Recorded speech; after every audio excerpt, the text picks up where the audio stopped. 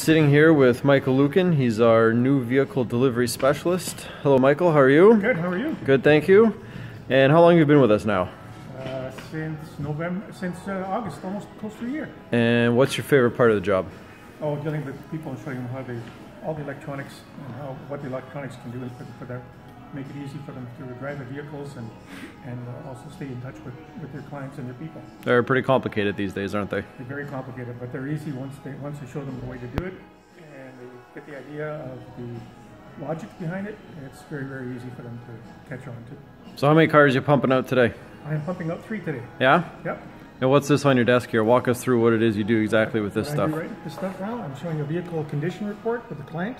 Make sure that there's no scratches, dents, or bumps on the vehicle. And if there are any, we report it and take it to the body shop. I'm waiting for the vehicle to come back from detailing so I can put the plates on it, put registered owner. Then I go with him through the new vehicle checklist of all the mechanics, how they went through all the checklists and mechanics, and how we did a service check just beforehand, make sure all the fluid levels are up.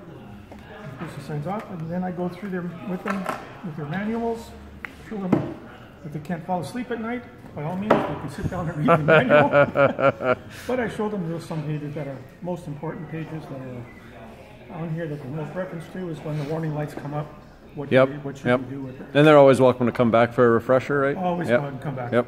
I always like to see them back if they have any questions or they want to add a new phone on or they can't figure out their phone or they have all of a sudden allow their husband to use their vehicle or the wife to use the vehicle, they can come back and I can pair up the phones so to make the person who's driving the car the dominant one when they get into the vehicle. And one last personal note, you received something pretty special from the city not that long ago, didn't you? I did. A great Spirit Award for the City of Thunder Bay for over 20 years of service to Canadian mental health. That's awesome. That's awesome. Well, thank you very much. I'll let you get back to it. Just thought I'd introduce you to our online audience. Super. Have a great day. Thank you.